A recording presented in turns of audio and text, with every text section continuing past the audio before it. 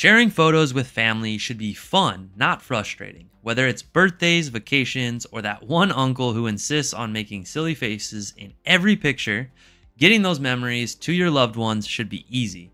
So today, I'll show you the best ways to share photos without the tech headaches. All right, so first let's talk about the big players in the game, right? So first off, we have Google Photos. Now this gives you free 15 gigabytes of cloud storage. It works on both Android and iPhone and basically any computer you can find. You can use smart albums to help you organize things, face recognition, which basically sorts through your photos, puts the different faces into different albums based on what they look like or different categories. And it's super easy to share. It's one of the fastest ones, and I'll show you how to use it in just a moment.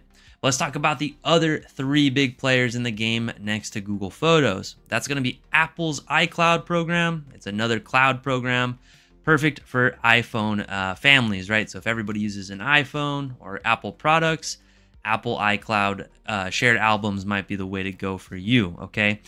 Now the next one's going to be Amazon Photos. It has unlimited photo storage if you've got Prime. So if you pay for Amazon Prime, you get unlimited storage inside of Amazon Photos. Plus, you have a private family vault for just your family that they can see the photos that you stick in there, as opposed to if you're sharing with other individuals, right? And then, of course, Dropbox and OneDrive. OneDrive is Microsoft's cloud program, great for families already using either of these two programs. If you have Dropbox or OneDrive, you can always just drop your photos into that, okay?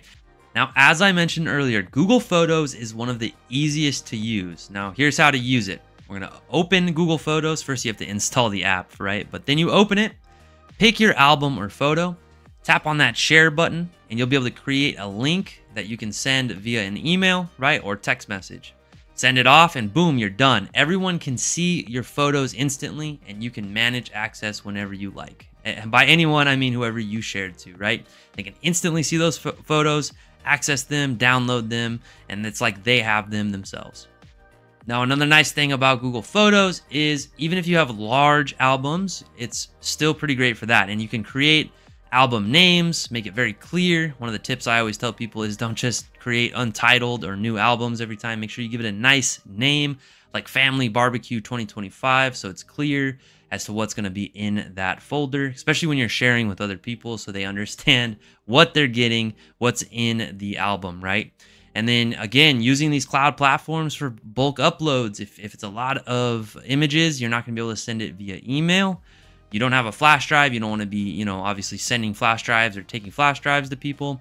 That's what these cloud platforms are for. Uploading large bulk uploads, big uploads of images. You can do pretty large sizes. I always do even these video files into the cloud if I need to. It can hold them, okay? So don't worry about that.